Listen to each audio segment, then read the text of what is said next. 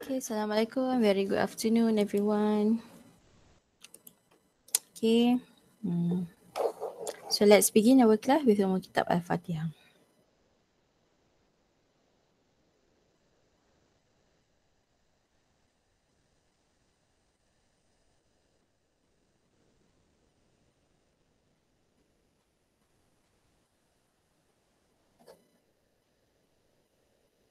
Okay.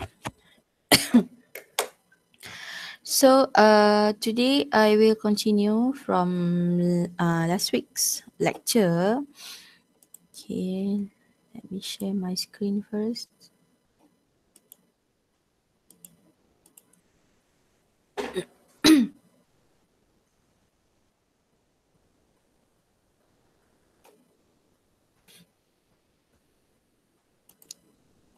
Okay.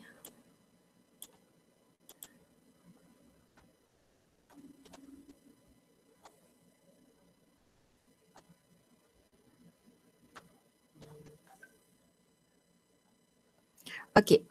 So last week, maybe we can recap in a short while. Okay, last week actually we were discussing on the predicting the molecular geometry. Okay, I hope you have already at least get familiar what is the what is the difference between electron geometry and molecular geometry, and then know how to draw the geometry and also the bond angle.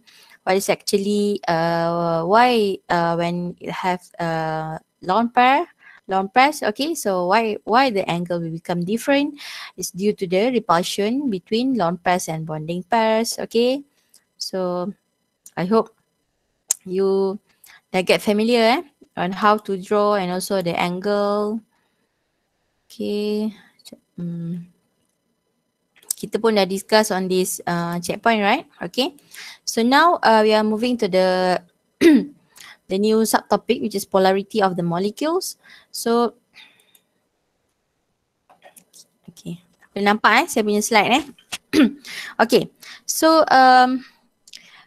for this subtopic, polarity, okay, so at the end of this subtopic, you should be able to classify a bond as being a non-polar, polar, or ionic based on the differences in the electronegativity. Meaning that, let's say if you have A and B, so ni ada bond dia kan. So we want to know whether this bond is actually polar or non-polar, or even whether it's ionic by using the differences in the electronegativity. Okay, and then you at the end of this subtopic also, you should be able to explain a molecule whether it's polar or non-polar. Okay, remember kalau yang ni the very basic A and B, for example chlorine and chlorine, you only have one bond, but you have more than that, right? The maximum bond you can have is 6 octahedral, right? 6. So from that also, even though you first of course you need to determine the bond polarity. After that, after you get the bond polarity, you need to determine the whole molecule whether it's polar or non-polar. Okay, so you akan belajar lah yang ni hari ni. Okay, so we have 3 types of covalent bond, polar, non-polar, and also coordinate covalent. Okay, yang ni you dah belajar in details kan sebelum ni on how to draw, what's the difference, okay, the dative bond tu. Okay, so polarity So, covalent bonding between unlike atoms. What does it mean by unlike atoms? Meaning that dia bukan atom yang sama lah. Different atoms will result in unequal sharing. Okay, even though the sharing, dia akan jadi unequal sharing. It's actually later will form a polar covalent bond. Okay, so the more electronegative atom will pulls the shared electron. Okay, dia dah share, tapi yang lebih electronegative akan tarik, will pulls the shared electrons closer to its sides. Okay, so the end with the larger electron density will get a partial negative charge. Okay, dia bukan negative charge, dia separuh, partial je. Okay, so that's why they put as delta D negative. So the other end yang kurang electron tu, electron deficient, will get a partial positive, which is delta positive. Okay, paling simple when we look at this is HCl, for example. Okay, we know that this is a bond sharing, okay, between hydrogen and chlorine. But between hydrogen and chlorine, automatically kita tahulah chlorine kan, dia duduk paling kanan. So it has more high ataupun more electronegativity as compared to hydrogen. So that's why the more electronegative atom will pulls the shared electron closer to its sides. Dia tarik lebih banyak, so that's why dia akan jadi delta negative, while automatically this hydrogen will become delta positive. Okay, so bila dia ada delta positive negative ni, that's why this polar we call it as polar bond. Dia polar lah. Okay, ni kita refer balik lah ni yang belajar sebelum ni in chapter 2. So this is the electronegativity scale. So paling the highest one is actually fluorine lah. Okay. So tadi kejap kita compare tadi between hydrogen and chlorine kan. Hydrogen is 2.1 and chlorine is 3.0.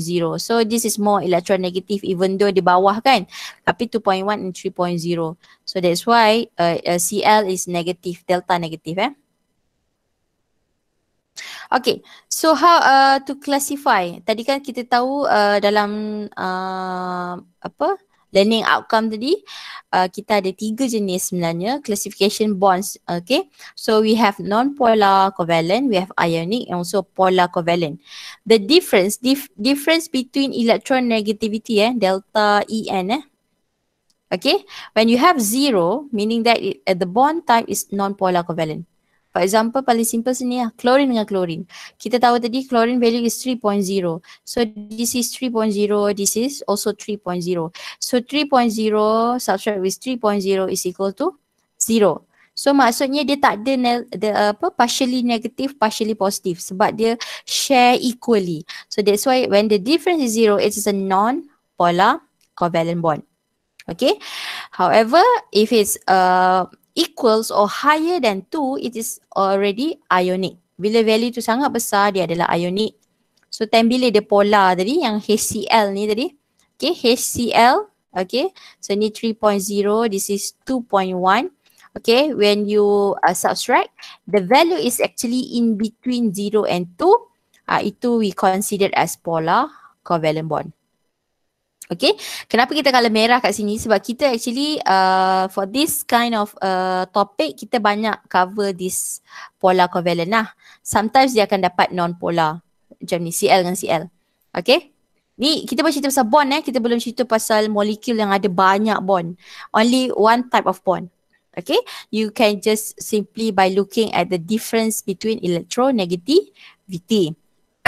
Okay, so if you look at this, okay, dia punya trend dia, if you share equally the electron, it is a covalent. Covalent ni memang serta buku dia, dia mention about covalent je, dia tak mention about non-polar. Kalau covalent saja, automatically we know that it is pure covalent ataupun non-polar. So jangan confuse lah benda yang sama. Even though dia tak ada perkataan ni, covalent saja itu adalah non-polar And then bila dia polar, dia akan mention about polar. Okay, so this one is partial transfer. So nampak tak? Dia sebenarnya share. Tapi share dia unequally. So that's why dia macam-macam partial transfer. Dia not exactly transfer. Sebab kalau dia transfer, it is actually ionic. Okay, so look at this note here. AlCl3, BeCl2 are covalent. Okay, remember Al, Be, dia ni macam special case kan. Even though dia bebal tu dah satu hal. Incomplete octet. Satu lagi, actually we know that Al group 3A, Be is group 2A. Kita selalu tahu macam itu kan ionic. But here, bila dia combine dengan this chlorine, for example, dia adalah covalent compound. Okay, because of the small size, high charge and high polarizing power, bila you kira the value of En, you akan dapat less than 2. Dia dapat ni lah, more than 0 but less than 2. That's why dia polar covalent Okay, so macam mana apa benda bulat-bulat gemuk-gemuk ni kan? So actually, kenapa yang dia positif, negatif tu kan? Actually yang gemuk ni biasanya saya tunjuk HCl lah Okay, saya buat Cl belah kanan nak tunjuk. So this is delta negative kan, so this is delta positive. So bila dia kata dia akan pull the electrons towards Cl, so basically kalau you nampak kan Cl ni lebih gemuk, betul tak? So Cl ni lebih gemuk sebenarnya because dia tarik elektron. So that's why you tengok kat sini sebenarnya ada banyak negatif. Dia tarik daripada hidrogen. Okay, so yang banyak yang menggemukkan dia tu actually represent the electron density.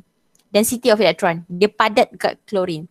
But if you look at this chlorine, nampak tak? Sebab dia Cl dengan Cl. Dia share equally. Kalau sini ada 3, sini pun ada 3 for example.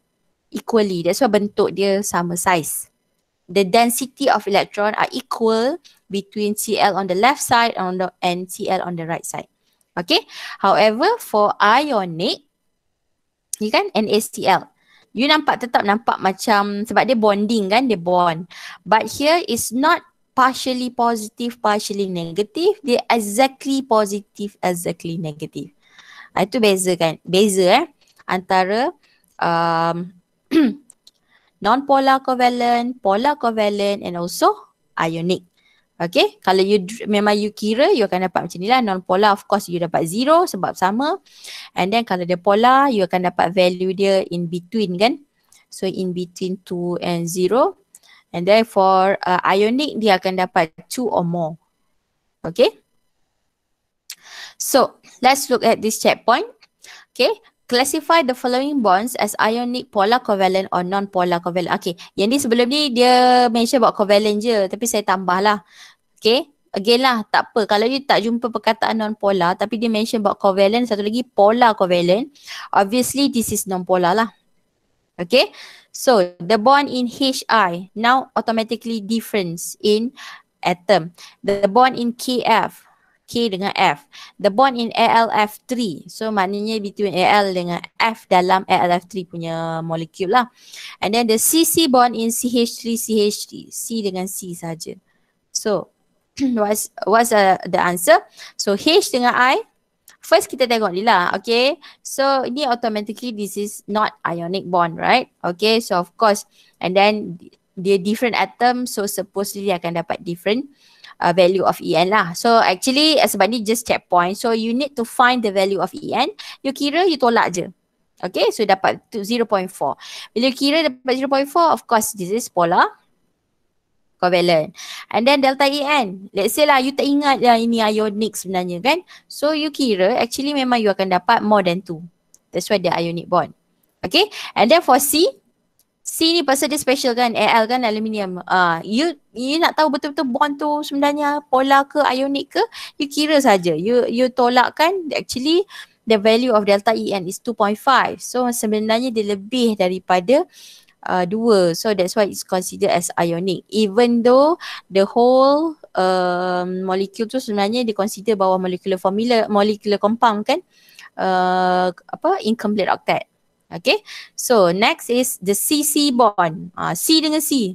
You abaikan lah sebenarnya kan, the rest tu adalah hydrogen kan. Tapi dia nak tengok actually between these je sebenarnya. So C dengan C. So C dengan C sebab dia identical. So that's why value is 0. So that's why we conclude this one as non-polar covalent bond. Okay, boleh ya? Clear So basically for bond, whether the polar, non-polar or ionic, you can just by calculating the En, the difference in En, electronegativity. Any questions so far for bond polarity? I hope tak ada. Madam. Ya? Kalau yang non-polar covalent ni kan, dia memang between same atom ke? Okay. Bagus soalan awak. Kalau same atom, basically automatically kita tahulah sebab value En dia sama. Kan? Ada juga, okay, sekejap saya tunjuk dekat table ni Okay. For example, nampak tak ni? N dengan Cl. Value dia sama. N, Cl.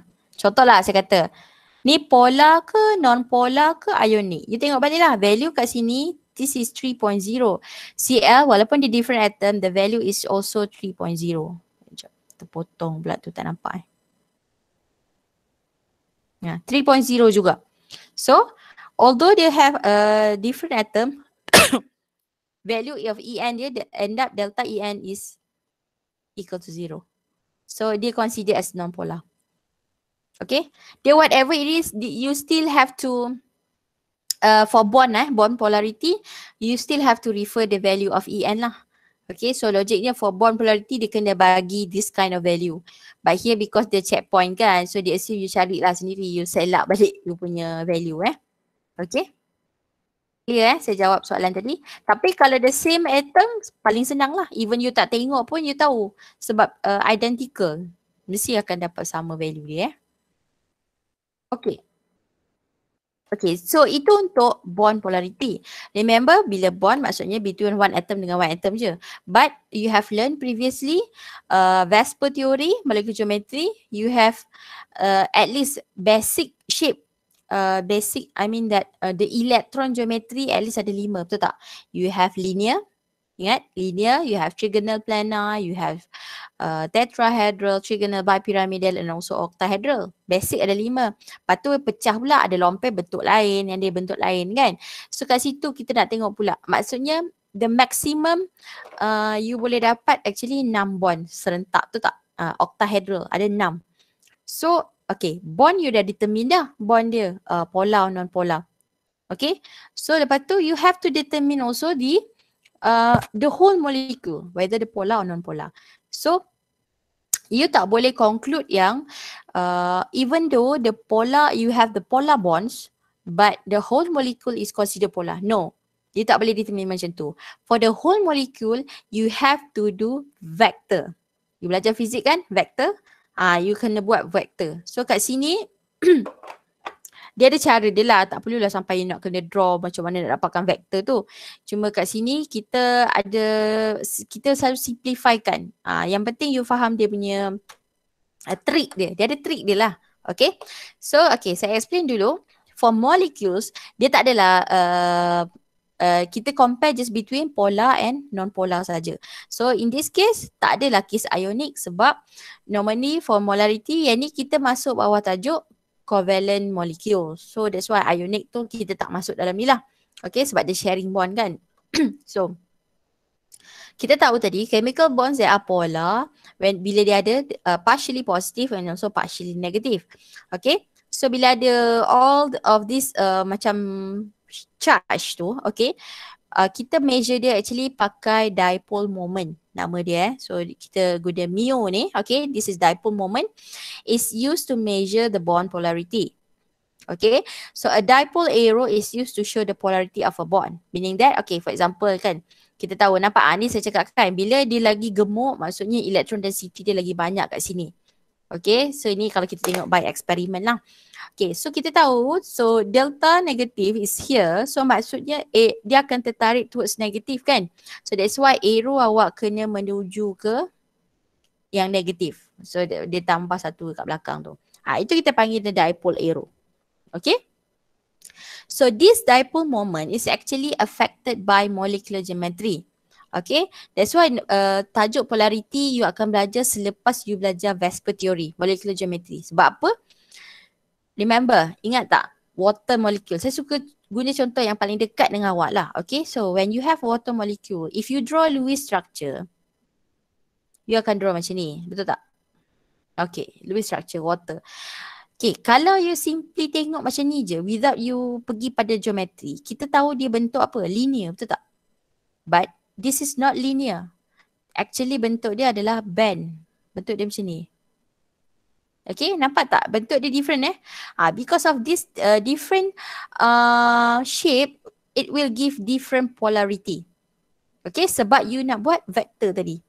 Kalau yang ni linear, end up dia jadi non-polar. Kalau yang ni sebenarnya dia water molecule adalah polar. Okay, saya akan tunjuklah lepas ni.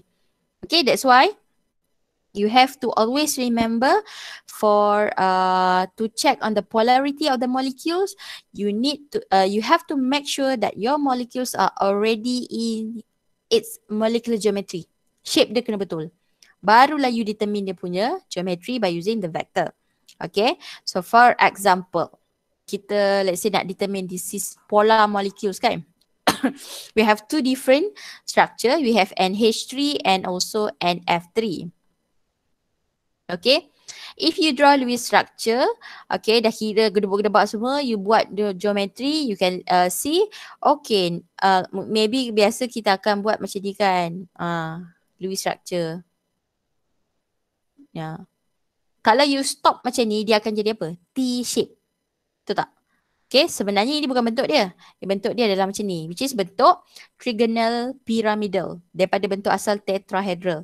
Okay, so kita belajar bond sama je. Bond dia akan pergi daripada less electronegative to more electronegative.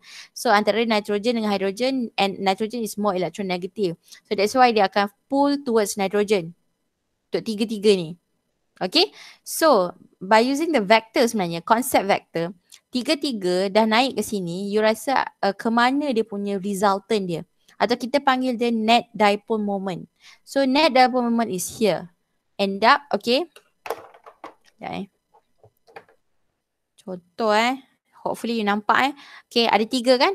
Hydrogen pergi nitrogen, hydrogen pergi nitrogen, ni pun pergi nitrogen. So end up resultant will be pointing upward. Dia tertarik semua ke atas. Okay, ini dia resultant dia adalah ke atas. So bila dia ada resultant, so that's why the dipole moment is not equal to 0. Okay, mu is not equal to 0 sebab dia tak boleh cancel. Or the resultant is not equal to 0. Macam itulah, dia ada resultant lah, resultant dia ke atas. Okay, kalau you tengok macam ni, even though macam ni kan, kenapa bentuk ni salah sebab macam ni hydrogen, even though kita tahu okay, ni akan ke sini, yang ni pun akan ke sini, ni pun akan ke sini. Okay, kalau ikutkan ini dengan ni boleh cancel, ini akan ke sini. Nampak tak? Resultant dia sebenarnya dah salah. Okay, resultant dia walaupun nampak macam lebih kurang, dia pointing towards nitrogen, tapi bentuk sebenar adalah trigonal pyramidal. Okay, so tengok pula contoh yang kedua, NF3. Okay, nampak sekali tengok macam sama. Tapi dia punya net dipole moment dia lain. Kalau you tengok kat sini, between nitrogen and fluorine, fluorine is more electronegative. So arrow dia pointing towards fluorine. Dia terbalik Okay, so towards fluorine, semua tarik ke bawah. So the net dia akan jadi ke bawah. Kan? Jadi kan? You tengok kat sini, fluorine, fluorine, fluorine. So tarik ke bawah, tarik ke bawah, tarik ke bawah. So tertariklah dia ke bawah. Dia punya net dia. The resultant dia. So that's why kat sini dia kata net dia ke bawah. Again, bila ada net value, so mu is not equal to 0. So that's why itu adalah polar molecules. Okay? Clear Asalkan ada value net tu, maksudnya dia polar lah. Okay, so macam mana nak tengok dia non-polar? Okay, kalau dia non-polar, simple je. For example, kita tunjuk contoh yang simple dulu lah. CO2. Let's say lah, you dah gedebuk-gedebak, you dah kira Lewis structure. This is the best Lewis structure. This is the geometry, which is linear shape. You tengok kat sini, C dengan O is more electronegative. So that's why ini delta negatif, ini delta negatif, ini delta positif. So dia akan points toward negative, right? So this one also points toward negative. And then you tengok kat sini oxygen, this is also oxygen. So they have the same EN value. So dia tarik, dia macam you main tarik tali. Okay, oxygen dengan oxygen tarik. Sama energy, kita assume sama lah. Sebab EN dia sama, magnitude dia sama. Tarik, so end up dia boleh cancel out each other. Boleh cancel. So bila cancel, dia kata dipole moments cancel each other. So mu is equal to 0. Okay, so bila equal to 0, we consider it is a non-polar molecules. Okay, ini yang saya cakap tadi. It's not necessarily that when the molecules have polar bonds, it will have polar molecules. No. For this case, it has polar bonds. Dia ada magnitude dia. Tapi later it can cancel out each other. So it will become non-polar molecules. Okay.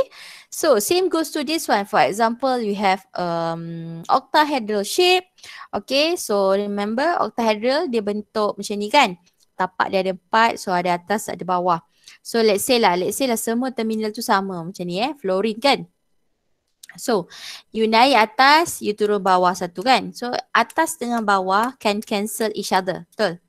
Kan? Kalau you tengok slide, yang atas dengan bawah boleh cancel. Lepas tu yang ujung dengan ujung. Okay, yang ujung, okay, ujung kat sini tarik dengan ni pun boleh cancel. Boleh cancel. Yang ini pun boleh cancel. Okay, so clear Sometimes ada juga student buat macam ni. Okay, atas dengan bawah boleh cancel. So ini dengan ini, dia punya resultant dia ke sini, betul tak? So ini dengan ini resultant dia pun ke sini. So ini pun tetap boleh cancel. So end up semuanya boleh cancel. So the dipole moment cancel each other. So that's why mu is equal to 0. Okay, so end up dia akan dapat juga non-polar molecules. Okay, so ni saya cakap even though the bonds in molecule are polar, since the bonds dipole moment cancel each other, it considered as non-polar molecules. And generally, symmetrical molecules are non-polar. Apa maksud dia? Senang je. Maksud symmetry ni, magnitude tu, dia tarik tu semua sama. Maksudnya they have the similar atom with similar, bila similar atom, of course dia dapat similar electronegativity kan. So that's why considered as symmetry. And symmetry ni paling senang selalu saya cakap dengan student, awak ingat je, kita ada 5 basic shape. 5 tu maksud saya shape yang dalam bentuk electron geometry. And syarat dia without lone pair dan semua terminal atom tu dia atom yang sama. Macam ni lah CO2, SF6. Let's say lah kalau you ada 5 kan. Ada 5 pun kalau semua sama Cl lah. Let's say PCl5 semua sama. Dia still considered as symmetry. Kalau dia symmetry, dia non-polar molecules. Dia boleh cancel. But let's say SF6 yang dekat dalam awak punya slide ni, okay, tiba-tiba F ni saya tukar jadi Cl. Adakah dia polar? Or non-polar? Adakah dia masih non-polar? Jawapan dia no. Jawapan dia dah jadi polar. Because, okay, tadi kan kita tarik kiri kanan boleh cancel. But atas bawah, even though tarik, tapi you assume macam tadilah, tarik tali. Kita tarik tali, F tu, let's say energy dia kuat sikit, yang Cl tu kurang. So, of course, dia akan tertarik lebih pada yang kuat. So, bila kat situ akan ada resultant, betul tak? You buat vektor lah, so dia tertarik ke mana. So kat situ, kalau you dah tukar jadi Cl, so mu dia is not equal to 0. So that's why dia akan jadi polar. You ubah satu je dia terus jadi ni. Ataupun tadi you ubah satu dengan apa? You buang satu jadikan dia lone pair. Pun sama. But dia dah tak boleh cancel each other Okay. Look at this example. Actually basically contoh yang saya tunjuk, saya baru explain tadi lah. Kita nak tunjuk contoh macam let's say lah dia ada similar molecules shape. Okay. Dan bond dia polar. Tapi polarity dia tak sama. For example, CCl4 and CHCl3. Okay. So here bila semua Cl kita consider terus dia as symmetry. Tak ada lone pair dan semua Cl. So dia boleh cancel each other. Kalau you tengok balik dalam, sebenarnya tetrahedral paling susah nak tengok lah. Okay. Tapi kalau you tengok dalam bentuk molekul satu ke atas, 3 kat bawah kan. So 3 kat bawah semua tertarik kepada Cl. So end up dia punya resultant adalah ke bawah. Okay. Ke bawah ini adalah resultant between carbon and chlorine kan. So yang resultant bawah akan end up cancel dengan dengan yang ke atas. So that's why dia boleh cancel out each other. Okay. So that's why the net dipole moment is equal to 0 Okay, so ini non-polar. However, if you go to CHCl3, macam saya cakap tadi, you ubah satu je. Cl jadi hydrogen. So now, C dengan H akan pointing towards carbon. Sebab carbon is more electronegative daripada H. So dia akan masuk kat situ. Yang ini kan tadi dia punya resultant dia ke bawah kan. So ke bawah. Ni ke bawah, ini pun ke bawah. So of course dia ada resultant. So the net dipole moment dia are pointing downwards. Okay, that's why dia kata does not cancel each other. So the mu is not equal to 0. End up dia jadi polar molecules. Okay, clear Ini actually to explain about the symmetrical shape tadi lah. Okay, so let's look at this checkpoint 16, question 1. Determine the polarity of water molecule. Okay, saya tak nak bagi masa lah. Sebab saya dah tunjuk contoh juga pasal water kan. Okay, tak apalah saya tunjuk, you boleh tengok sama-sama. If you have water molecules, okay, so basically kalau you draw Lewis structure, of course, nak tak nak you kena draw dulu Lewis structure. So that's why Lewis structure is very basic. Okay, kena betul-betul faham Lewis structure. Sebab daripada Lewis structure, you can determine the molecular geometry. So daripada molecular geometry baru you boleh determine polarity. Okay, so that's why bila you buat Lewis structure, okay, water you have two long pairs with two bonding pairs. So that's why bentuk dia adalah macam ni, kan? So kat sini ada long pairs kan. So long pairs sebenarnya you boleh abaikan. Okay, between oxygen and hydrogen, dia akan pointing towards oxygen, right? Okay, so that's why the resultant will become pointing upwards. Okay, so bila ni maknanya is not equal to zero, betul tak? So that's why dia adalah polar molecules. Let's say lah you lupa kan, you lupa nak tukar dia jadi bentuk ni, you buat dia bentuk linear macam ni. So sama juga dia akan pergi kat sini kan, yang ni pun akan pergi dekat oksigen. So yang ni sebab sama, tolakan dia sama, dia bukan tarik sekarang, dia tolak sama. So dia punya magnitude sama, so dia boleh cancel. So bila bercancel, mu is equal to 0. So here dia akan jadi non-polar. So that's why bahayanya kalau you tak draw dia dalam bentuk molecular geometry yang sebenar. This is wrong lah. Okay, this is the correct one. Boleh clear So that's why you must make sure that this water molecule mesti dalam bentuk band in order to predict the polarity of the molecules. Okay, any question tak so far up until this checkpoint? Ada yang nak tanya apa-apa? Tak ada Kalau tak ada, I assume you faham on polarity. Okay, now can you please try do this checkpoint? Predict whether the following molecules polar or non-polar. Dia paling senang, selalu soalan dia tanya, polar ke tak polar? So better lah you baru belajar kan. Show the polarity. Bila dia kata show tu biasalah make sure show lah, kena tunjuk bond polarity. Kita assume lah structure ni memang dah dapat the best Lewis structure. You tinggal nak tengok je polar ke tak polar. Maybe I give you 1 minute, 2 minutes. Sekejap je ni, tak boleh nak draw Lewis structure pun. Nak determine je polar ke tak polar.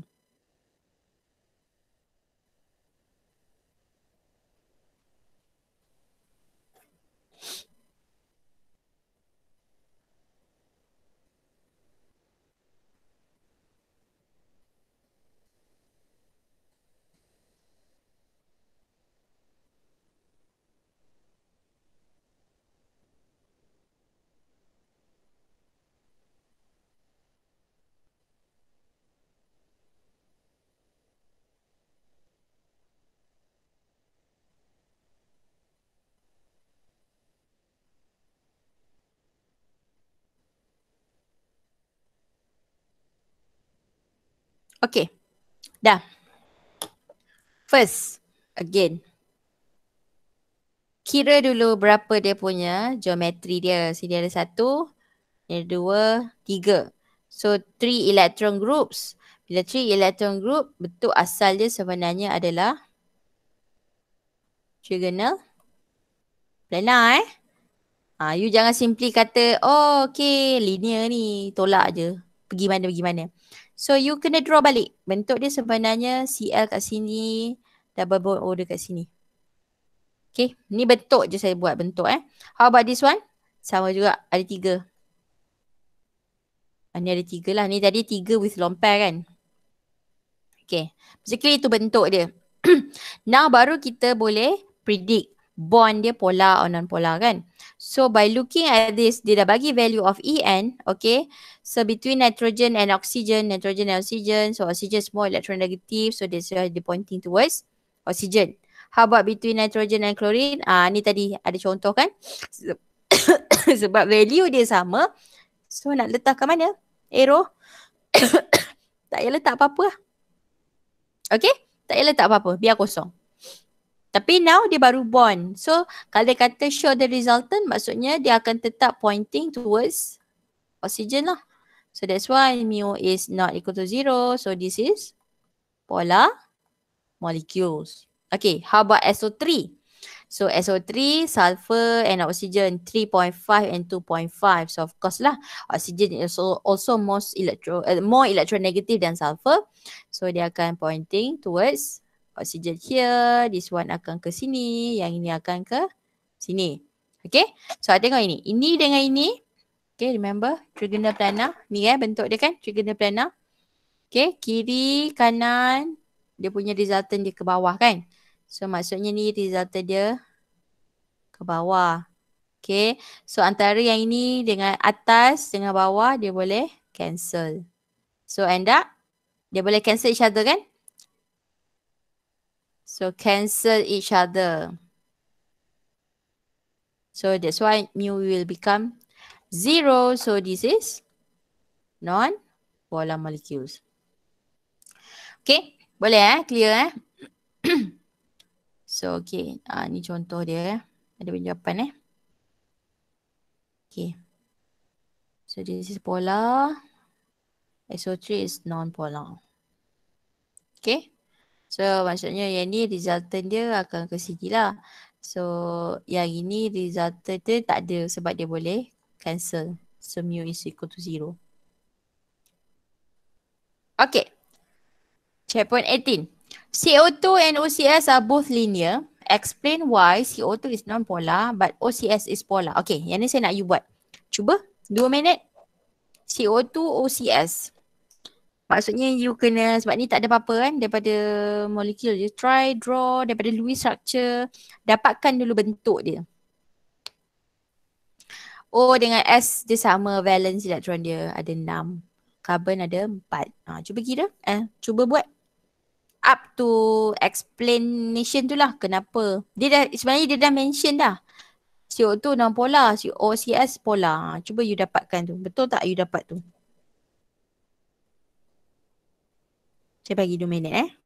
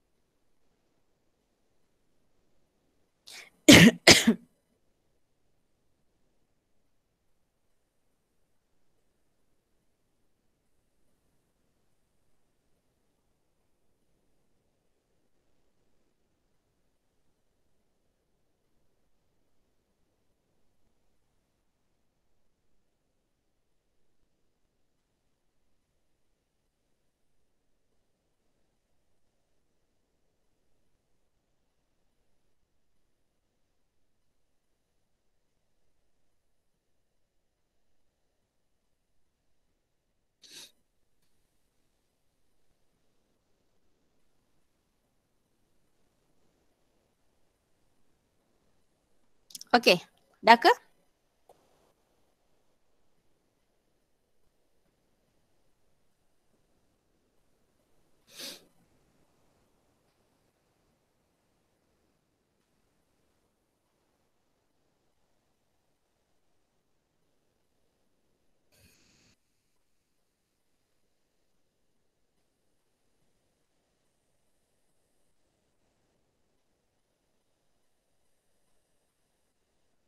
Okay. So kita tengok kat sini CO2 and OCS. So basically sebenarnya both CO2 apa saya buat ni? CO2 dengan OCS. Tak kisahlah mana yang kiri kanan kan. Dia beza kat sini je. Biasa oksigen tiba sulfur kan. Okay. So basically if you draw the Lewis structure sebenarnya you akan dapat Double bond, betul tak? Double bond okay. So dia sebenarnya linear. CO2 and OCS is actually a linear. Memang dia dah mention pun kat sini kan. So if you draw, let's say lah, you already know it's a linear structure. Okay, CO2 dia punya bond apalah. Okay, it will go towards oxygen for both. Tapi sebab magnitude dia sama, that's why dia boleh cancel each other, right? So bila cancel each other, mu is equal to 0. Okay, so that's why dia non-polar. Okay. But for OCS, if you go, you look at this, okay, macam tadi lah saya cakap, dia punya apa, magnitude dia tak sama. Satu pergi O tetap sama, satu pergi S tetap sama, kiri kanan. Tapi sebab oxygen is more electronegative than S, so that's why dia tak boleh cancel each other. So dia ada dia punya net dipole moment lah, dia akan lebih tertarik kepada oxygen. So sama lah macam you main tarik-tarik tu. Okay, mana yang lagi kuat tarik, you akan tertarik ke belah yang kuat tu. Okay. So you can explain here, in CO2 the two bonds moment in opposite direction are equal, so therefore they cancel each other. Okay, you will have to mention about the cancel each other lah, dia punya bond moments, dipole moments atau bond moments. Okay, but in OCS, even though the two bonds moment pointing opposite direction, but they are not the same magnitude, so that's why they do not cancel each other. Okay.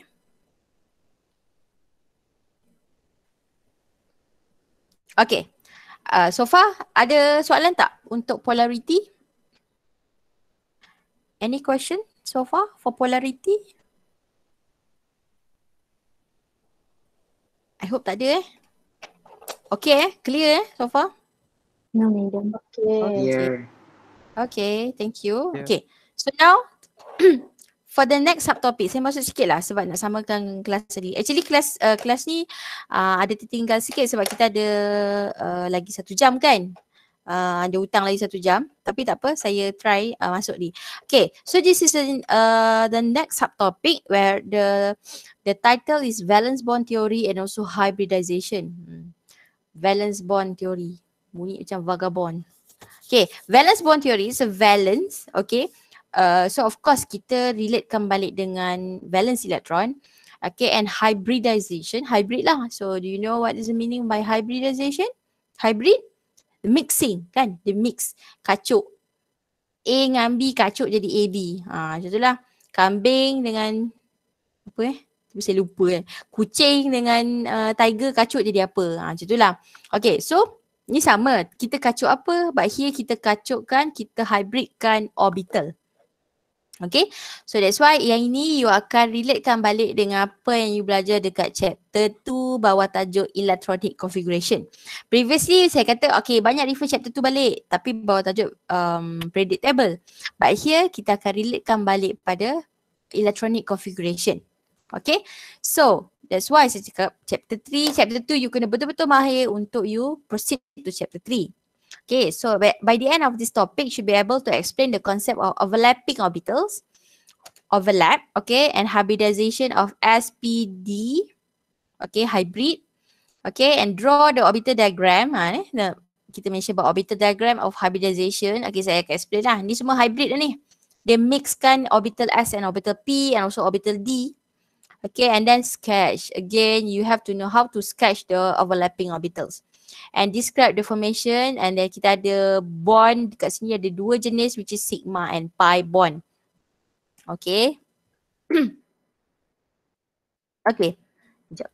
So valence bond theory is actually a theory to explain the electron pair or covalent bond by quantum mechanics. Again, yang saya mention lah, that's why dia relatekan balik electronic configuration yang you belajar sebelum ni lah, angular, momentum, bla bla bla tu lah. Tapi you dah belajar in details kan, you belajar terus, at least you faham the electronic configuration.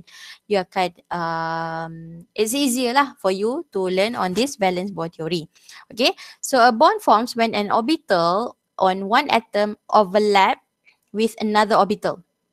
Okay, kita belajar selama ni, you mungkin nampak okay, buat bond macam ni je kan, A, B. Ni bond lah. Dia share satu elektron, sini satu elektron kan. Sharing. But you need to imagine now if you relatekan balik dengan you belajar quantum mechanics which is orbital diagram. So valence kat sini, sini ada satu elektron, sini pun ada satu. Okay, so ini dia ada orbital dia kan. For example ni orbital S. Ni pun orbital S. Orbital S bentuk dia apa? Bulat. Ni pun bulat. So dia akan overlap. Overlap macam tu. Ini maksud dia overlap. Okay, so dia akan combine satu atas satu bawah.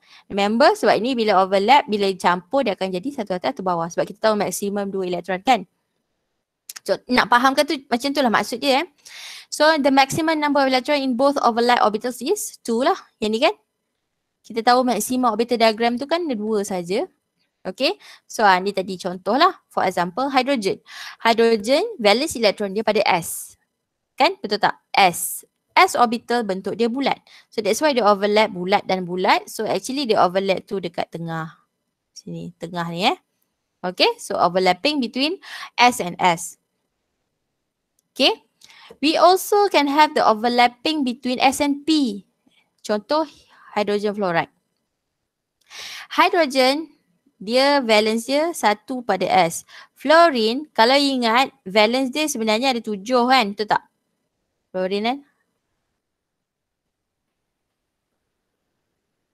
Dia ada SP 1, 2, 3, 4, 5, 6, 7. Dia akan overlap kat mana? Dekat yang kurang, betul tak? Yang kurang ni, dia akan overlap dengan S daripada hydrogen. Nampak tak?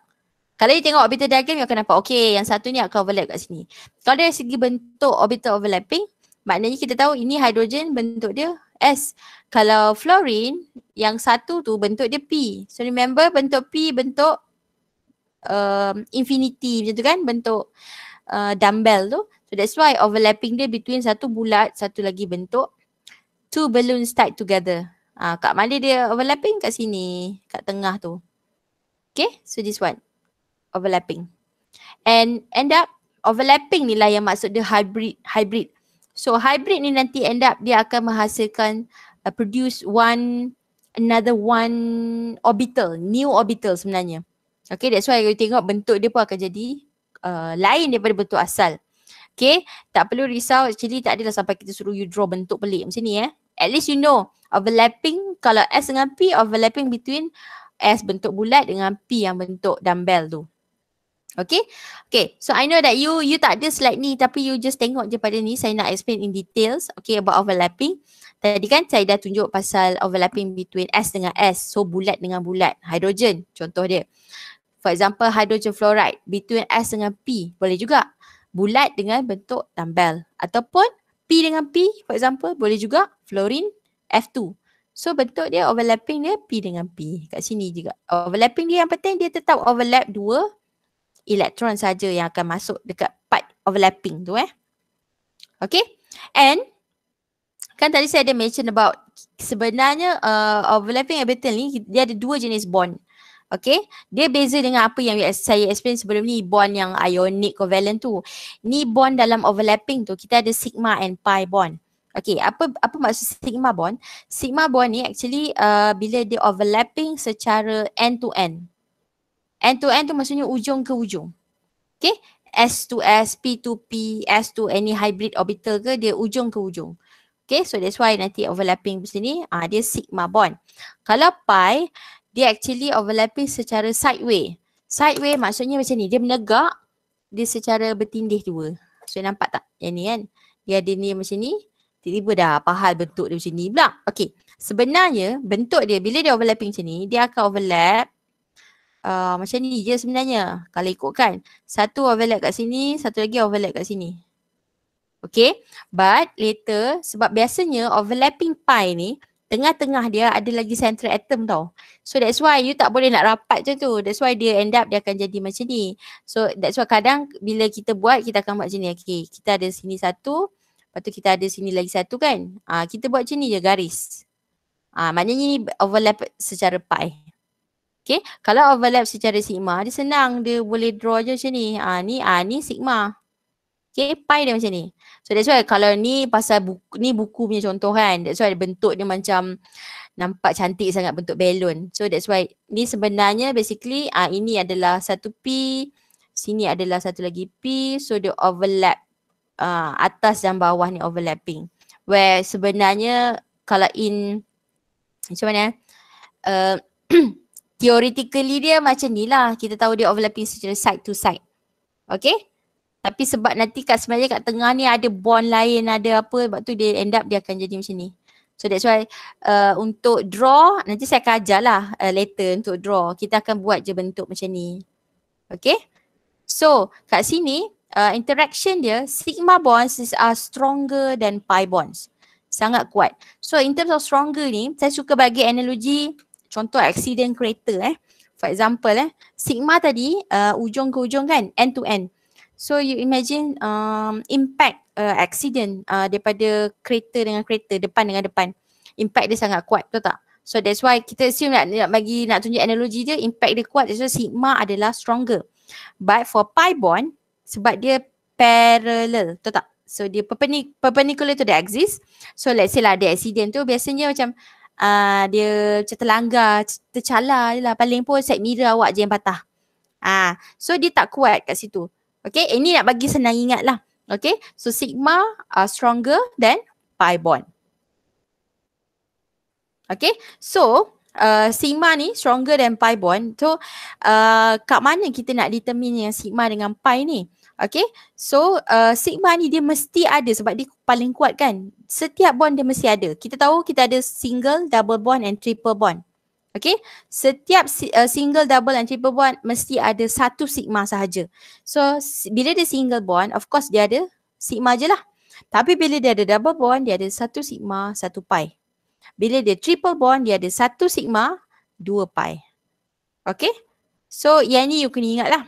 Okay, sigma ni penting, sangat penting, kena ada, dan dia ada satu sahaja. So let's say lah you ada banyak dah siap bond dengan Lewis structure, the best Lewis structure lah. So we can consider this one, bila ada semua single bond ada sigma lah. So normally dia akan tanya how many sigma bonds here? So ada 6. How many sigma and pi bond here? You have 4 sigma and 1 pi bond. Sebab ada double bond kan. And then ni ada triple bond. How many sigma? For this molecule we have 2 sigma with 2 pi. So kita tahu bila ada 2 pi, okay, ni ada triple bond. Kalau ada 1 pi, dia ada double bond. Kalau ni tak ada langsung, tak adalah, tak ada double or triple bond. Okay, boleh Clear Okay, saya stop sampai sini. Sebab kalau kita sejam je kan.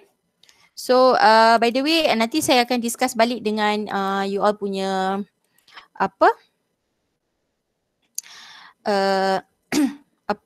class rep lah untuk another 1 hour class.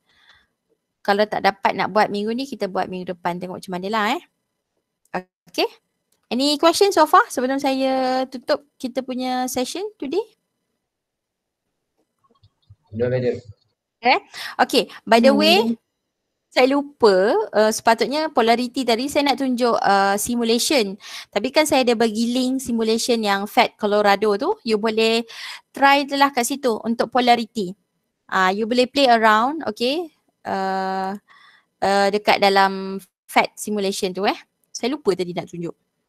Okay, so with that, I end our session today with Tasbih Kifarah and Suratul As.